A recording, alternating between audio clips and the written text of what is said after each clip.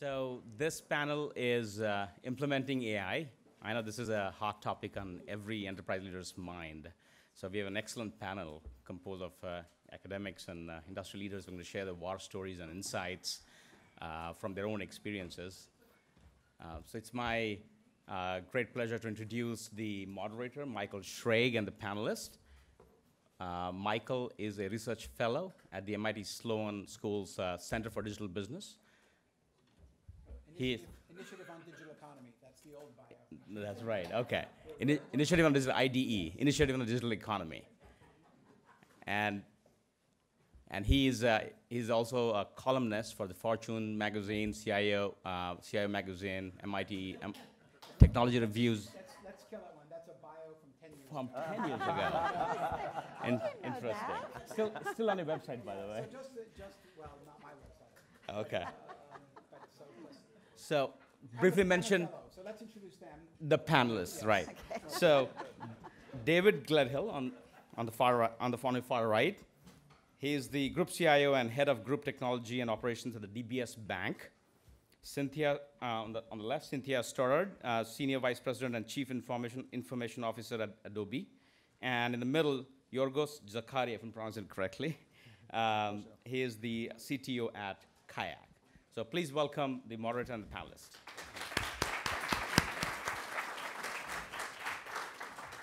Thank you very much, Ramesh. Just to reinforce the message that you've been getting, we will be taking questions from Slido throughout, so don't hesitate in that regard.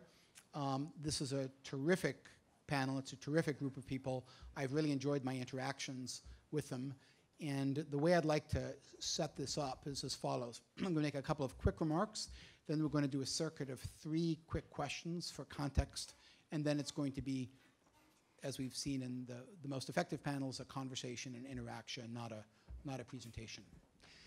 The one thing that I found really striking, when I look at what Google is doing, what I look at Amazon and Microsoft and IBM and GitHub are doing in the AI and ML space, I am gobsmacked. I am really, really impressed. There is more capability at less cost in the AI, technically in the AI machine learning space than I could have imagined when I was doing expert system stuff here and in Champaign. But at the same time, I can't help but recall a conversation I had at the Cambridge Innovation Center a few months ago with an older biostatistician who had worked with pharma companies, and he was giving a talk on statistics, data science, machine learning, and he sort of said with what I interpreted as a condescending sneer, boy, a lot of these ML people, they think they understand statistics and inference and optimization. They really don't. They really don't. I think we're going to see a lot of big messes in the machine learning space. And this is a guy who is making a very, very, very good living as a rebranded machine learning AI consultant. So there was a reason why he was saying what he was saying, and I think I want to pursue with some of the people here, all of the people here, what that trade-off is, what that tension is between this remarkable capability, scalable global capability, and its deployment, and the risks associated with overfitting and trying to optimize things that in fact end up making things worse. So 3 quick questions, conversation. Don't hesitate to send questions based on the responses. We're going to go from David in. First thing, and David, of course, was the CIO of the Year winner last year, and you saw him in the panel this morning. What's the most important thing you want this audience to understand about your company, DBS? So we're very digital focused. We're awarded World's Best Digital Bank, but to us that's really kind of meaningless. The real thing I want you to take away is that we are at war. And as my boss keeps reminding me, digital and technology is the way we're going to win or lose. Giorgos. So KAYAK was started back in 2004 to make travel search easier. What many users don't see is that there is a lot of machine learning behind the scenes. There has been a lot of machine learning behind the scenes for years. which helps us provide the right results to the user at the right time. So you're completely comfortable with the machine learning conversation? I did a PhD at MIT in it. I think so. Res ipsa loquitur, Ms. Stoddard. So I work for Adobe, and what I'd like you to take away about Adobe is, we are actually a 35-year-old company, a creative company, and we exist to empower the creatives, but also to improve the experiences of, of people, of customers. Very good.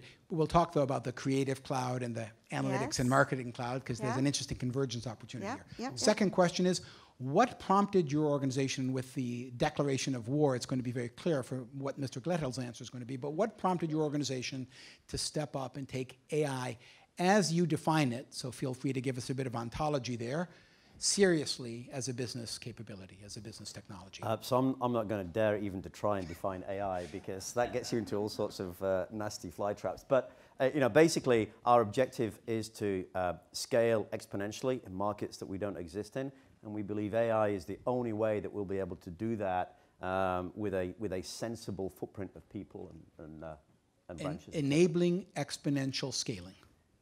Giorgos, you're already exponentially scaled.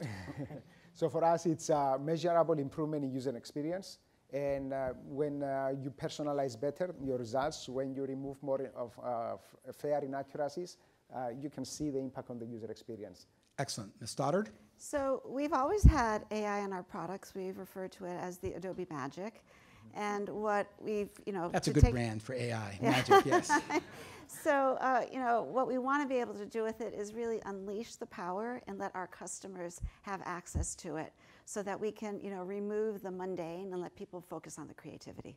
Very good. And the last question in this sequence is, as you look at implementation, not conceptualization, implementation of this, what's been your most pleasant and your most unpleasant surprise in the implementation process? So I think pleasant is that much of it is not actually that hard. I think it gets this aura of complexity, but it's actually quite easy. The challenge is that once people do a little bit of it, they get wild expectations of what it is and can do, and so the whole plot starts to unravel, and containing them to a sensible set of outcomes is very difficult. So what you're saying is it doesn't exponentially scale well. Well, it's not so much that. It scales up, but not out. Ah, very good. Giorgos, you're smiling.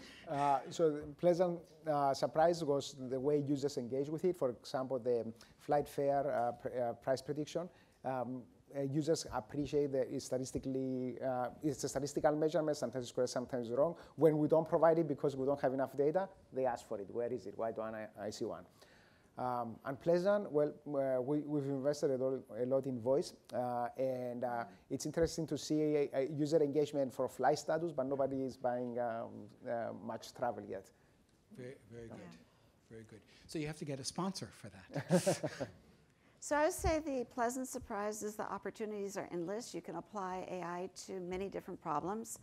The unpleasant, would really be what I would say the talent, making sure that you have the right talent and you're preparing talent to operate in that world. I want to use that talent answer and connect it to some of the things that we talked about in anticipation of this and what Mr. Gledhill said on stage this morning. And Giorgos also made a particular comment as we were setting up this thing. To what extent does AI/machine learning, however we want to define it, represent a continuation of existing development, implementation, agile culture versus, oh my gosh, we have to revisit the fundamentals again, and we do need yet another cultural revolution to make this exponentially scale to enable that measurable, high-impact customer experience? I'll start with you, Giorgos, on this. Yeah, for us, it's a continuation.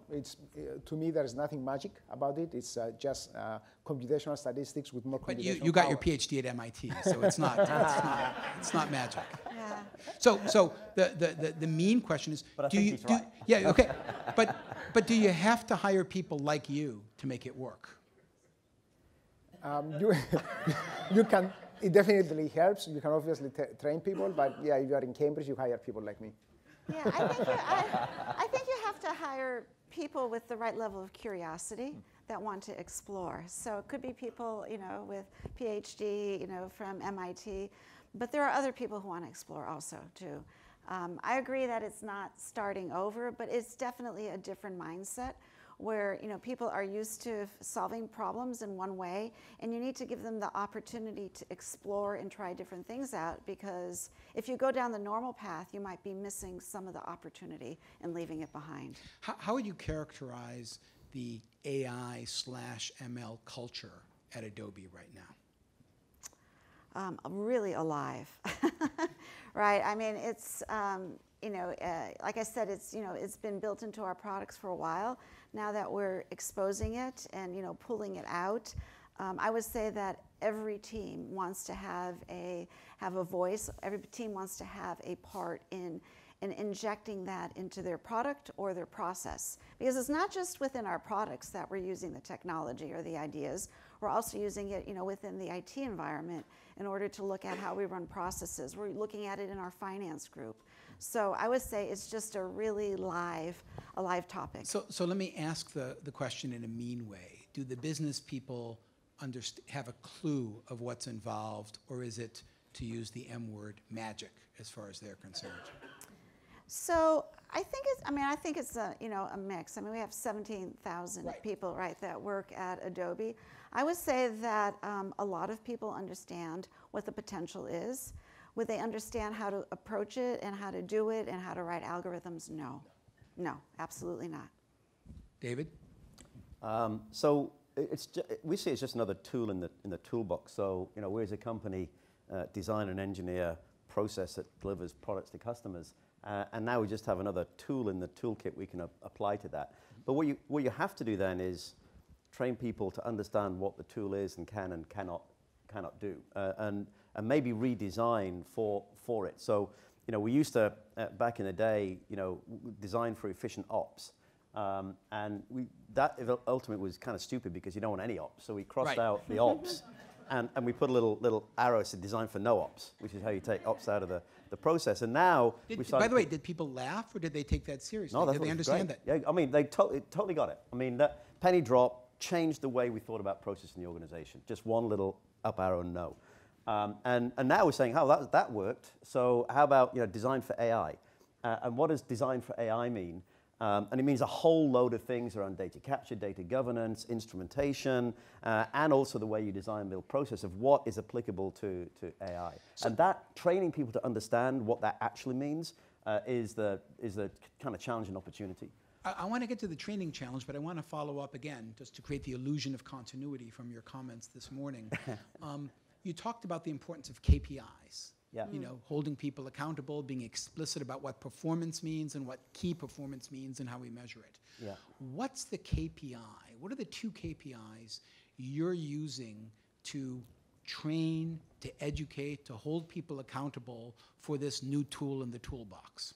Yeah. So it's interesting. It's evolving because we don't want to go too far too soon because we think that's just going to alienate people completely. So this year, the KPIs are more around training, education, awareness. You know, we want to train the top 250 executives in the firm that they're AI conversant. We want to train 200 people to be what we call AI translators. In other words, they can understand a business problem, understand the capabilities. When you say conversant, do you mean understanding the difference between supervised and unsupervised and reinforcement learning, or being able to do alternating least squares, gradient descent? Yeah, no, so the former. Okay. But also being able to intelligently question what a model is and can do. There's a lot of hype around, oh, this model can predict this or do that, and people don't understand that, okay, what 10 questions do you ask to understand really how good that model is and what the outlier cases are and all the rest of that kind of stuff. Would they understand overfitting? Well, that's exactly one of the points. Yeah, exactly. So how do you train a business leader to understand and ask the right questions to get to the determination of whether or not it's overfitting or not? So Giorgos, you're a CTO. Do you have this problem at a KAYAK or issue with it at KAYAK? Because he has a legacy organization. KAYAK is kind of born digital. The flip side is, I've been around long enough. KAYAK did like traditional, coding of this. I think AI really does require different ways of doing data governance and data ingestion and data processing. Is this a on the margins issue for you, or is it as significant as what you've heard David describe? I think it's more on the margins. We do run training so that more people get exposed to the vocabulary and everything. But we don't run KPIs on the usage of machine learning. At the end of the day, it's about measuring user experience. If the machine learning is the right tool, you use it. If it provides improvement, you use it. If not, a healthy dose of cynicism is always... No, that's very good. So tell us what UX KPIs you use that influence and make people more aware of when they are more likely to get value added from traditional coding versus training against it. Yeah, there's basically one KPI. Have we helped the user find the flight, hotel, or car they were looking for? Did we enable a conversion for our partners? And whatever tools you use underneath, they have to drive towards an improvement for that. And are the dimensions predominantly time? Is it a latency sort of thing? Is it a customer satisfaction? Is it completion of transaction? How granular do you get on this? The dominant metric is completion of transaction. Has the user found what they were looking for? And when you see failure modes and incompleteness, what problem in the machine learning or in the data does it tend to be? What pathology do you consistently find as you scale this out to the millions of transactions, tens of millions of transactions you facilitate? Sometimes it's unfamiliarity. If you change the user experience way too much, the users might be taken aback, and it takes time to retrain them. For example, we recently... So training the users is as important as training the data set. No, for example, recently we implemented a machine learning algorithm for sorting flights instead of just sorting by price. And it was sorted by likelihood of transaction, but some users, the snackers we call them, the ones who just run a search to see what the current price is, were taken aback that they didn't see the cheapest price on top. Right. So now it's a hybrid. You still put the cheapest price on top, and then you sort by likelihood of conversion, so it works for the user, for now. So you have this kind of issue at Adobe because you have a dual constituency between people who want to do the marketing cloud for analytics and the creative cloud for creative and intersecting these things. Yeah, and so also I would imagine that one of the challenges that you have is when does it make sense for us to use machine learning to optimize a particular task or function versus the interaction, ensembles of tasks and functions? That's true, and actually we do both. We optimize both because our view of the world with AI from a product perspective, if you think about Creative Cloud, is more like a Harry Potter view of the world where we want to do good things and help people do their tasks quicker. So if you think about the work that is done within Harry Potter, or within Creative Cloud, we'll look at, we'll look at the different activities, and if you're doing a lot of things repetitively, how can we help you do that? But to your other point about the experience, we actually do similar in tracking the customer experience across. So, are you hung up on a particular product feature?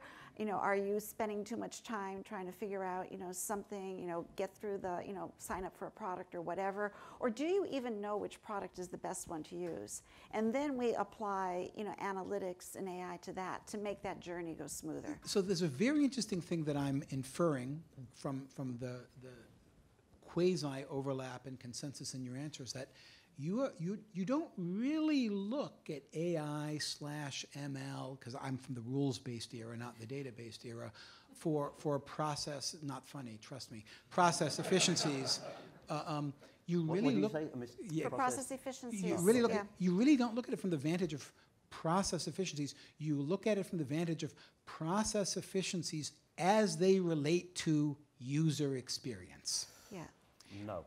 No? Well, I would say... Flawed, nice try. flawed, it was a flawed inference. It was a flawed inference, but at least I'm not overfitting. So Yeah, what is it for you? So, Some cases. Okay. and this is really our evolution, because I think the process is the big thing that it solves for, and the scale is a big thing for it solves for. So I describe, phase one this year is embed knowledge and get a broad set of people, AI conversant at least, with the basic questions to ask. But we're working on what does phase two metrics look like, and that's where how do you solve process at scale? So, for example, on current employee base, should a KPI be, how do we take out the first 1,000 employees with AI? Or, think about an AI as an employee. God, I hope that isn't the first question you ask, but yes. Yeah, employ your first 1,000 AI people, right? And then the second one is around scale. And it's saying, how can we leverage AI to scale 1,000 times in markets? Because I think when you start to go kind of 3 orders of magnitude up, you really start to get the imagination going about the art of the possible, because the only way you can do that is with some sort of AI. And the third one is around this sort of process and sort of this concept of kind of watching. And a goal one of our teams has already set there is, how do I detect 1 million problems before they happen? For me, it's all about user experience. What advice would you offer? Do you think he's being too process-oriented on this? But maybe it's a bank, right? Oh, it's a... Oh, like... It's a bank. Oh, my God. There's like we're the blood bad on... guys. Ladies and gentlemen, Yeah, there's of course. blood on the floor. Nasty bankers. So your stand-up, more serious, because it's not as if fintech and customer touch is irrelevant to DBS's very good NPS scores and brands. So what advice do you have on that? I think for us, you focus on the output rather than intermediate metrics, and then you optimize you improve whatever is necessary. Well, quick point on NPS. Yeah. That's another area where I'm a bit cynical. So we found that, for example, through experimentation, that the best way to improve your NPS score is just move the questionnaire in a different part of the page. So count us in the cynical. Wow. That's very good. Can I come back on that Please. customer because of what you called out banks? It's like, but I'll put that comment aside. But the customer experience, that is important. So this solve 1 million issues before they happen is around customer experience, and we think that as we evolve our product set, so we've kind of gone along this journey of customer experience from customer feedback, which just simply doesn't work that well, to design thinking. To what we're now exploring is this whole arena of customer science. In other words, so what is science applied to customers and customer behaviors, and how all the things you talk about, where are the friction points and the touch points, and what is great service look like, and where are customers struggling. And so we said design for no ops was our thing, and we crossed that out in AI, blah blah blah. But design for customer ops is kind of the new thinking we've got. What would a customer operations look like, and what was the dashboarding look like, and what are the instrumentation points that you would look like? And already, for example, we're starting to say, for example, what type of a response time on our website would turn a customer away from going to the next transaction? And what does great look like? And how do you engineer great? And frankly, how can you use AI and ML in your data centers and all those other things to engineer for greatness and outlier detection? And so you're alerting on this whole customer science dashboard, so you're ahead of the customer and solving 1 million problems before they happen. So that's a critical aspect of this whole journey. I couldn't agree more, but this seems to play directly into the kind of issues you're confronting with Adobe, with the marketing cloud, and the that's why I was asking the intersection. So what's how do you strike this balance between? So how I strike the balance is I look at it from kind of the outside in and then the inside out. Right. On the outside in, it's all about the customer experience. Right. And using, you want to clarify, outside in, it's designed from the customer in. Right, a customer in perspective. And that's all about the experience and looking at their journey points and ensuring that we move them along and we remove all the friction points. From the inside out, or from the organization out point of view, it's all about, okay, how do we design for scale? How do we look at efficiency? So how do we take time out of the process? So looking at our operational, our IT operations and saying, how do we recover, when they down? conflict, what do you do? I just want to get a sense of the Adobe values on this. So when they conflict, the Yeah, when customer they comes conflict. first. You sure? Yeah, Is there a sure. KPI for that? Is there a KPI Do you for that? track those conflicts? Not specifically. So Trying to think how we would track The a conflicts conflict. of customer satisfaction versus... versus if process efficiency. So latency. if we would prioritize customer over internal, but I mean, we don't have KPIs that look at areas of conflict. So one of the reasons why I'm asking this is one of the things I've seen a lot of organizations attempt to do with their processes that matter, and I'm looking at you, Giorgos, on this, is they understand because they're streaming the data, they can begin to do predictive analytics. We are likely to have these kinds of latencies given this kind of demand, et cetera. How are we using ML in that regard? Because that would be one way to obviate certain kinds of tensions. When one looks at the way you've invested in implementation, how much of that is prophylactic as opposed to efficiency? Yeah, there is a lot of that, in fact, and because if Give you us go examples. bot detection. Fraud detection, that's a good example, okay? Our own suppliers of information, airlines, the online travel agents, etc., love our data. So some of them actually hire bot scrapers to find out their competitors' prices. So protecting the website from malicious or non-malicious bots is very important because it interferes with the user experience. Right. Also for latency, forecasting intelligently what are the next few queries that you might get allows you to preemptively cache them and provide the result to the user very quickly. Or that's a nice twist on the no-ops point there, yes. Or sometimes you make the user wait for 60 seconds because they're going to find the cheapest fare from a very, very slow European online travel agency. But sometimes that wait is not worth it because you know they're not going to find it in cheapness. So you protect the user from that latency. So there is all that. But in the end, it still affects user experience in the end. That's So how we're looking at it, and this is evolving within the company, is to, and I talked this morning around these concepts of a platform that both tech and ops have joint KPIs around a platform. And one of those is how do you gauge and manage customer experience on that? And at what point do you call new feature versus fixing customer experience, right? And we have this concept which we stole from Google actually, and a great book to read on this whole question is Google SRE, Site Reliability Engineering, which goes into all sorts of concepts around this. But anyway, they have this concept of error budget, right? So every time a customer hits a performance degradation or a struggle, it counts against the platform. And you're allowed. That's a KPI. It's a KPI. Yeah. Yeah. So you're allowed to do that because you want to move fast. Right. But if that number starts to ratchet up to a certain number, then they have to stop and they have to refocus effort on solving those customer pain points interaction. It can be performance, it can be struggle, it can be I didn't complete a transaction, whatever it is, and so that you can round everything up into a single number. And what's your error budget for the platform, and what's your toll gate which you stop and then fix? Quick show of hands, how many of you have organizations that explicitly have an error budget analogous? Okay, well I think that's a constructive, useful takeaway on this. And I want to connect that to a question that we just got here, which is, it says, talk about the implications of poor data on AI. Poor has multiple ways of interpreting it: integrity, reliability, latency.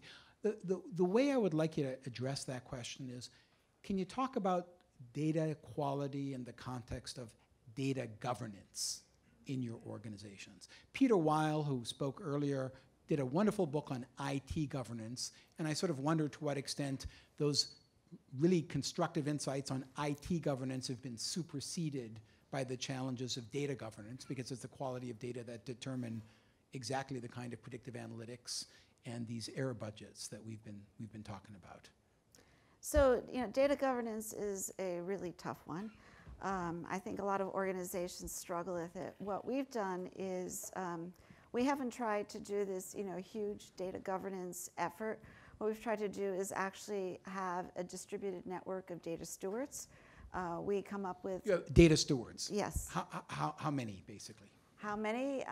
There's probably over 100 or more, yeah, because it's all distributed, right? But we have come up with a method of having common definition, consistency of business metrics. You have know, an the right ontology level. committee, basically. It's not a committee. I wouldn't Okay. say it's a Sorry. group that, well, because it isn't a group that comes together. It's really a virtual team. Okay. And we've been able to manage it in a virtual environment. How tightly coupled are they with the AI initiatives, ML initiatives that you They're have? very tightly coupled, because as you know, the data moves through and we bring it into our platforms, which we have, then it has to be defined. It has to have that common definition. So in order to be some data that is recognized, it has to be governed through this virtual network. So, Giorgos, we have MIT PhDs, so we don't have to worry about the data governance issue at KAYAK? No, we do. It's data quality matters both as it's also a real-time problem because you may have a supplier that has issues on their end, and sometimes it has happened. We got -1 as flight prices, and that throws. If you don't plan for it, you get predictions that are thrown off. Are you more driven by data governance or data quality? Because More by data quality. And so both from a real-time perspective, but also from experiment evaluation. You want to protect yourself from making the wrong decisions based on outliers. So yeah, defensive treatment of data quality helps. Good. You have compliance issues, of course, so there's a certain regulatory framework for it, but you're managing a transformation. One of the questions we heard was what happens when you're way ahead of your regulators. So what kind of insights do you have on that? Yeah. Is that an accelerator or a brake for you? So we think it's an accelerator. We think right now it's a brake because people are too worried about who to give access to what. So part of our this year KPIs, one is on training, another one is speed, but also tagging and governance of elements of data. So how much data do we have that has a proper governance framework around it and has the right access rights and controls around it? On the flip side of that is how fast can we get and solve requests for data? And that's measured from days to hours sort of thing. So there's two sides of this. We think if we get the governance right and the automation. Who owns governance? So a central team in my group do. So we have a team around data first, and they're driving culture, they're driving this governance question, and also driving the capability. So we think there's kind of three big prongs to get this done. So we think better governance increases speed to market, is really what we think, if we can get it right. Because it's pre-tagged, it's pre-allocated, you have types of jobs have access to roles. Now, but that's got to be defined at the data layer, because typically in our systems, we define access by function. And so, we're trying to... So much for collaboration. Yeah, because it is. I can go into this system and I can, add a transaction, but that doesn't tell you anything about the data governance and who can have access to the data. So you've got to take that access grid and sort of flip it 90 degrees. One of the questions we're trying to ask ourselves is, can we use the same model for, functional access versus data access? Not sure if we can solve that yet, but if we get that right, that'll speed up access speed to This market. strikes me as the kind of issue you're dealing with. Yeah, it is. It's exactly the same issue because we've had to flip it, and we've approached it by subject area, and as we bring subject areas into the recognized data warehouse and that, it's all sanctions. So the flip does actually work. Yeah, it does work. So I have an irritated question. An irritated. Not irritating, irritated. Are we lumping advanced statistical analytics and modeling and algorithms into the definition of AI, which is the fly trap on this?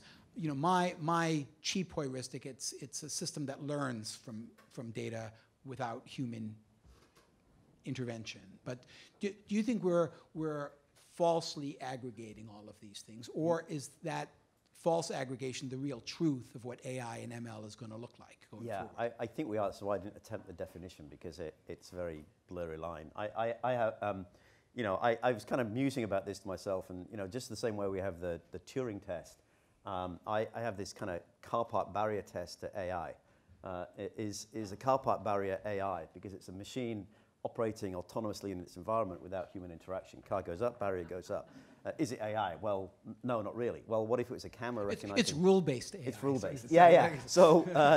But who cares if it's AI or not? It doesn't really matter, right? So I think, rather than dig into the philosophy of what's, statistical analysis, rule-based, ML, matrix multiplication, deep learning, who cares, right? There's a continuum, and moving along that continuum is what we care about. We'll leave it to the philosophers to discover what intelligence is and all the rest of that kind of stuff. I don't care. I know I've got a set of tools, and I've got a set of algorithms, and I can apply to the problems and create solutions. That's all. Some of them happen to be called AI and ML. Don't care. Good for that. Yeah. Is that your attitude as well, Giorgos? Yeah, who cares if it works? Who cares? Right. Yeah. Yeah. Mens et man. Who cares if it works? So You can also apply the test, though. Would you apply AI to a car park barrier? Because it's just, to make sure it's not a solution looking for a problem. right. Yeah. That's but if it I want to deal with the if it works. We've had a couple of questions on unconscious bias, and I used to be a skeptic on unconscious bias, and then I looked at the data that things were being trained on, and then I was a convert because it was clear that those data sets had baked in bias. How do you do quality? The data has good quality, but it doesn't match your expectations of your supervised learning. We thought it would optimize in this, and it doesn't. How do you deal with, and maybe this is a little too granular, but how do you deal with these circumstances where you've sold an implementation because it facilitates scaling, it facilitates, your example is a great one. Flight routes versus price as the design and organizing principle, or people who want to make their analytics more creative and inform their creativity with analytics. What do you do when it's training and the model just basically underperforms expectations and certainly underperforms the amount of resources and effort you put into it? Fast fail, trash it and move on. Yeah. Trash it and move on. I agree. So But I They think have to- understanding the right Why? questions to ask to know that Yeah. you have to trash it is key. Giorgos, I'm going to focus on you because your answer, that's an irritating answer to me, because that's you've got a C in your title, and maybe it's easy for you to write down fail fast, but there are teams that have invested dozens, scores, and hours on these. There's been a lot of money spent. What are the boundaries of failure? How will we come to understand failure of ML and AI implementations versus, say, an ERP or a supply chain solution, traditional box kind of thing, or a cloud kind of software as a service? What are your different hyperparameters for failure as you do machine learning implementations? I have the luxury of a few million users per day voting with their clicks. So we either help them or not. And then So what you're saying is you're happy to do an experiment. Yeah. And so long as you can justify to Steve, the CEO and management and the board, that net, the experiments are enabling you to learn more than costing money, you're good. Is that an over? Well, I think you should. Yeah, I mean, no, we are a bit more federated than that. We don't need to justify it. So we encourage our engineers. Any engineer can run any experiment. Wow. So How many do? Not everybody. Maybe I would say 20%, the ones who feel comfortable. What's the most interesting machine learning experiment going on in KAYAK right now? It's still about a flight sort order. Sort, yeah. Trying to make that work. Yeah. So it's the damn customers getting in the way on that. No, I mean, customers teach us. I mean, it's never the dumb customers. We are dumb for doing it wrong. What's the most interesting machine learning initiative, AI learning initiative that you would describe? If the board said, what are we doing? That's machine learning AI unambiguously, discrete as opposed to the continuum you've described. What's the most interesting thing? AI-based lending. AI-based lending. So taking the human out of the loop. Yeah. How vertical is it? You do the credit and give us the. Yeah. So basically, from point of customer applying for a loan, the whole thing takes place automatically and autonomously. That's what we're trying to get. How long to. has that been going on? We've been at it about a year. We launched actually the product end of last year, and we're still sort of in the test and learn phase. And it's basically using a whole load of kind of social data as well, and behavioral data to do the scoring. So it kind of looks at social interactions and things like that. In actual fact, we kind of, this is kind of where question of appropriateness and stuff, we haven't got onto that, but we actually have what we call a creepy committee, which actually looks at that whole thing. We call it. I have I have an ethics question here, so feel free to go right into that. Okay, we'll go there later. But so we were sort of using third party, and we created this app that scrapes a whole load of information from the phone about behavior, right? And you authorize that and stuff. And anyway, we pushed this out into the Play Store and tested it on the Play Store and Google first. Anyway, Google shut us down because they felt we were being inappropriate about the use and access of personal information. So for Google to shut a bank down, we were actually, that was quite a proud moment, right? Do you approve, or do you like or dislike the bad boys of banking here? No, I approve. I think there is, in lending can be, there is a lot of innovation to be had there about smarter decision making. And I'm surprised Google will consider something. Sorry. That's a good passive-aggressive answer. What's the most interesting machine for Adobe? I mean, there's so many ways that you could do it. I mean, you have the analytics capability, of the marketing capability, of the creative cloud capability. What are are they managed by division or group, or is there sort of an overarching way of looking at this? There's an overarching, framework strategy that we call Sensei. So we do have an overarching Sensei team. I think what I would say the most exciting is what we're doing in the creative space and Creative Cloud to help those creatives, do their work, find things, with search, and then put it all together, to create new objects.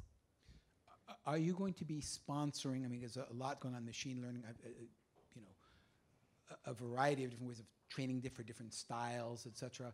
Is this do we see, as we've seen with DBS, do we see a blurring between IT and digital and product in this regard? Because you have a cloud that manages a cloud and enable.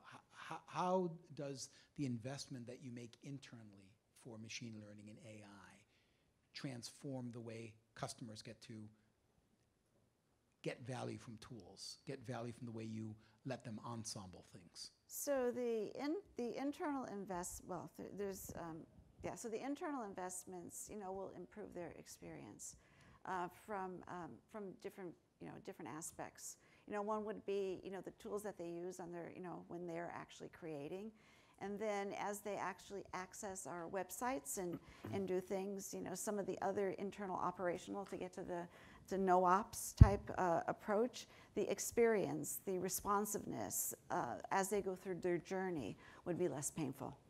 Does Adobe have a customer experience person? Oh, we have a customer experience person, and we have a customer experience team. And what is their relationship to your group?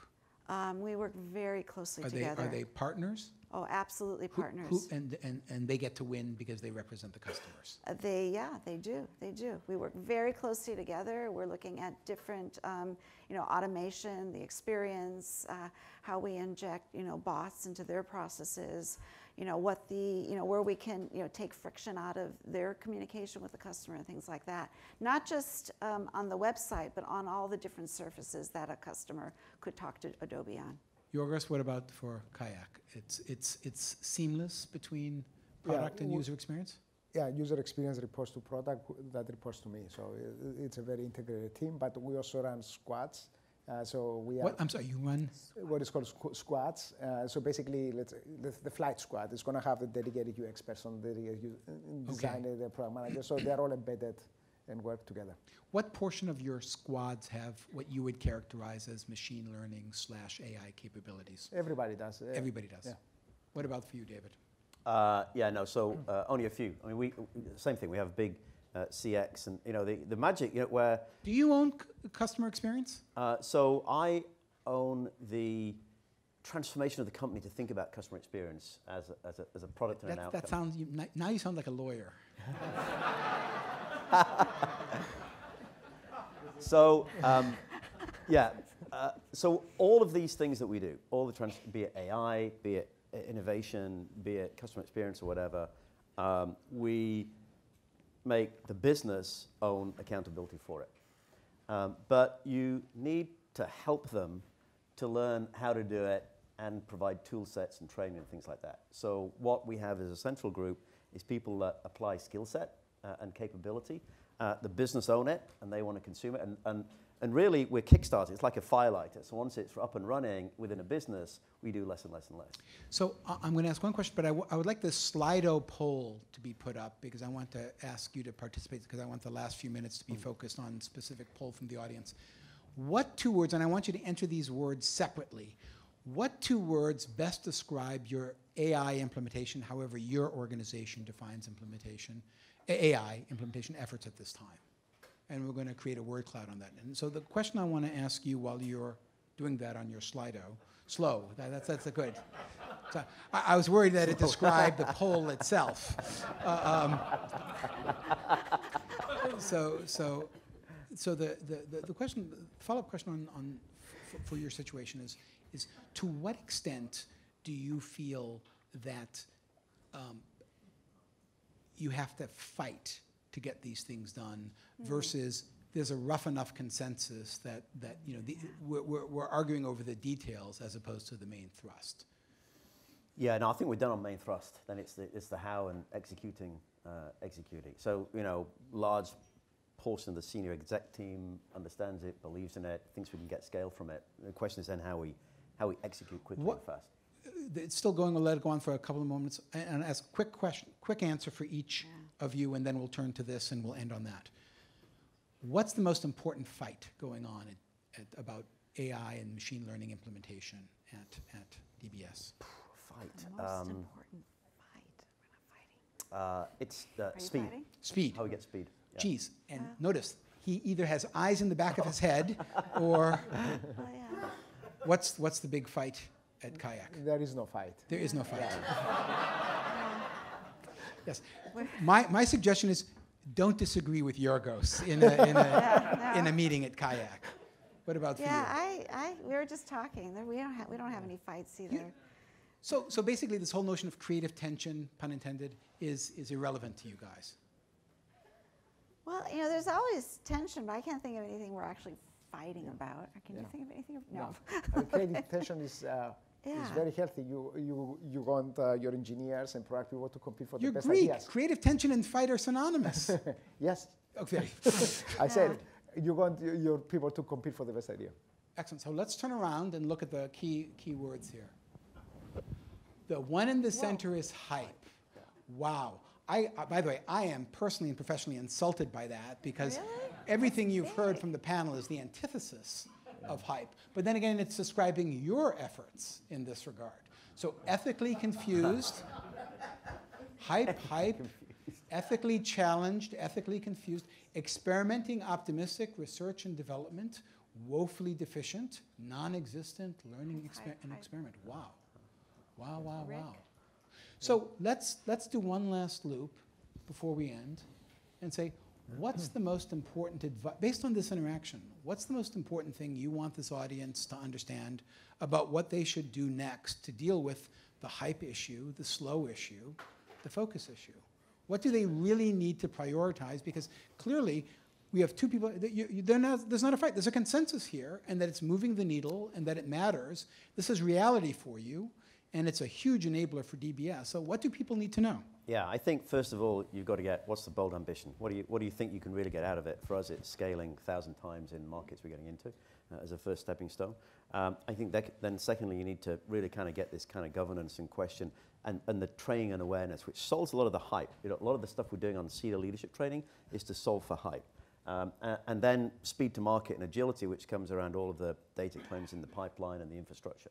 So, what's the mission? Get the people trained, solve for hype, build the pipes. Very good. Giorgos? For me, as I said, it's a focus on the output, provide the output being customer user experience. Yeah. It's all reverse engineered, all done to support user experience. Yes. And so you've been at that company how many years now? Almost 10. Yeah. it's been internalized. User experience is the KPI for you, and everything supports that. Yes. That's a So I would say pick a problem and let a team just solve it. Give them the time and give them the resources. The reason why I'm unhappy with that answer is that's a pilot issue, not an implementation issue. What do Not people need to? necessarily, not Okay. necessarily. I mean, you can say, solve this problem for me. I mean, I've done it within Adobe, is solve this problem for me. It wasn't a pilot. It was, okay, we're going to figure out how to do it. And it goes right into production, and the results were remarkable. It's all about giving people the amount of time to think and letting them know that, you know, it's okay if they run into bumps along the way and they solve it themselves. But, you know, out the other end, you'll be remarkable, or it's remarkable what comes out. To me, you know, it's not a pilot. It's take a real problem and take a team together, bring it together, and solve it. You get the last word, ladies and gentlemen. I want to thank our panelists. I thought you guys were terrific. Thank you so much.